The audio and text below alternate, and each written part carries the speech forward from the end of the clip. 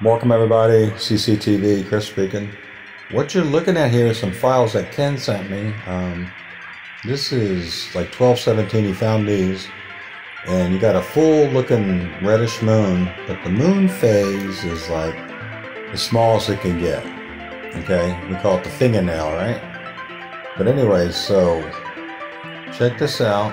He shows me that first and he says, okay, look at this, I found this on 1/05/2021. So I've seen a lot of Ken's UFOs. They're starting to get more colorful, and the great part of these is from 105 to 122. Notice how these UFOs, they'll split up and park. Go from full speed to just stopping and then splitting up and parking. So I did a little bit of a green haze on it so you could really see the outline of the mountain, because otherwise it's just totally black and you can't see no outline. So keep watching. These are the UFOs or something. And at the end I'm going to put up the last picture of the moon. It's pretty trippy. Alright, enjoy this. It's a very short video, but it's UFO night. Thank you, Ken. Great job. You guys get UFOs moving or not moving, real clear or big, send them in. coffeetv18@gmail.com. I'll talk to you later. Short narration, but to the point. Share this video, right? I need help. Share, share, share. Pray, pray, pray. God, Jesus.